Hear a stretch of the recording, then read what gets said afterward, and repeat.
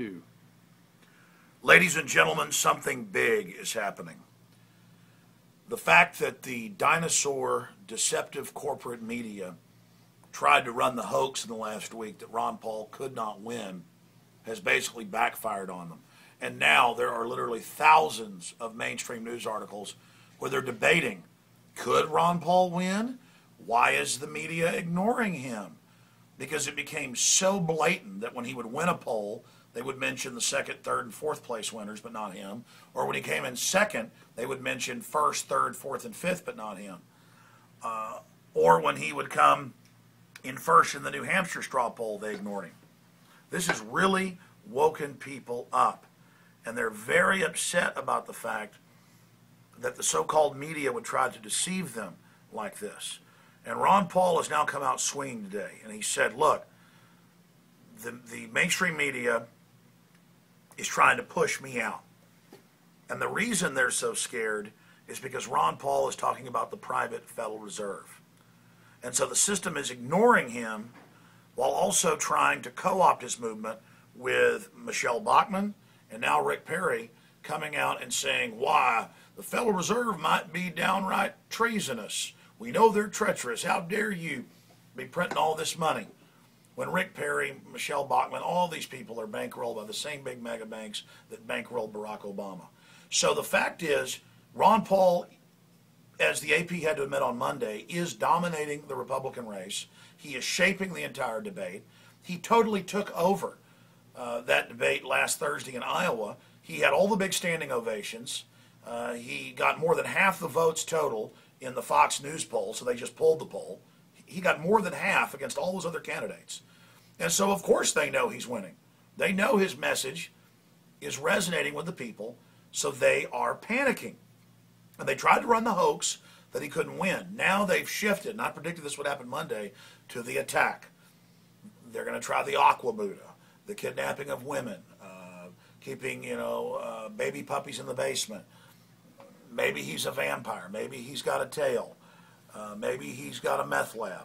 I mean, you're going to hear it all. He's not a doctor. They tried that with Dr. Rand Paul. I mean, they may claim he's not even human. I mean, they are going to pull out all the stops now because their first hoax of saying you can't have him didn't work.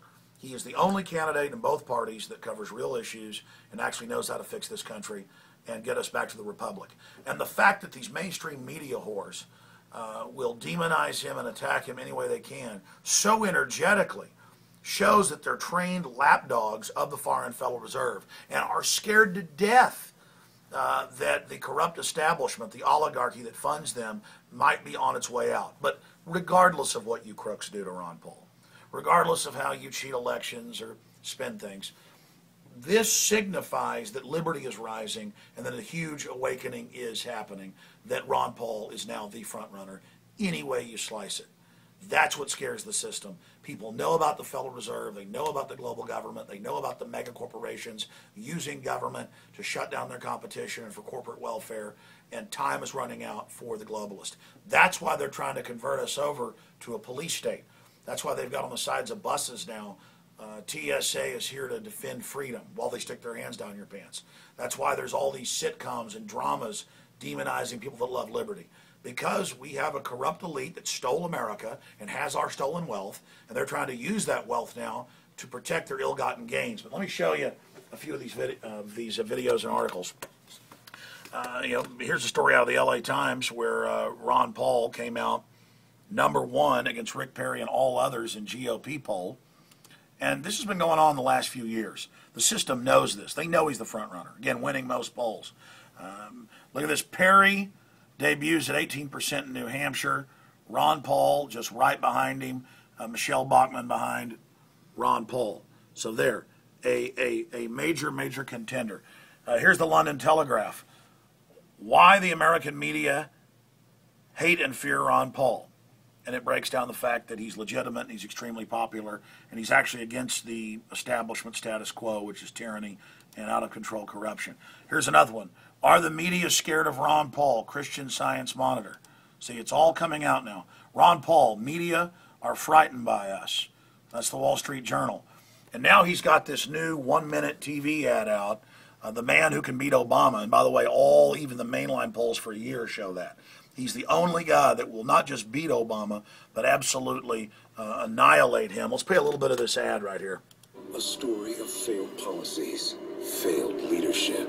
A story of smooth-talking politicians, games of he said, she said, rhetoric, and division. One man has stood apart. And one man has stood apart. Truly, never compromising, never voting for tax increases, never voting for pay raises, turning back part of his congressional staff's funds, always voting with the Constitution. I mean, there's no other politician like this. Rand is a close second, but this is about commitment and integrity. And you compare him to the other Republicans. I mean, the people that wrote Obamacare, Mitt Romney, who supports carbon taxes, Rick Perry, forced inoculations of deadly experimental vaccines on Merck payroll publicly, Al Gore's former chief of staff. By the way, I was telling you that months ago, and people wouldn't look it up. You thought I was lying even when I showed you mainstream news from years ago. Now that's a big issue. Bilderberg meetings, Michelle Bachmann, IRS attack dog, taking people's houses. You know, she was not a plumber or a secretary at the IRS. These people have to be responded to. And in closing, they're not only attacking Ron Paul because the ignoring him failed and saying he's crazy, while at the same time having Rick Perry, Newt Gingrich, and Michelle Bachmann come out and say, let's get rid of the Federal Reserve. Again, think about this. And notice the system's not really attacking them for saying that. I mean, Obama is a little bit to kind of elevate Perry. And by the way, if Ron Paul wins the nomination, they're going to send in, as a third party, Donald Trump to try to draw away his votes. And Donald Trump's already been rewarded by Obama with his casinos in Chicago after he tried to discredit the whole birther situation. So you're going to see a lot of craziness go on. But at the end of the day, the clock is ticking.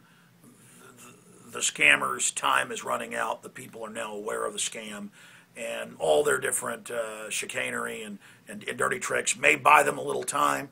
But in the end, we know why Blackwater and Halliburton and the Bushes and the globalists are all buying houses in Paraguay and Dubai where there's not extradition, because you realize that the world sees you for the criminals you are.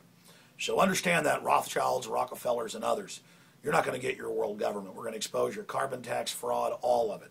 We're going to expose your collectivist corporate model, and we're going to defeat you. And Ron Paul rising is just one illustration of that. All right, I'm Alex Jones reporting for Infowars.com.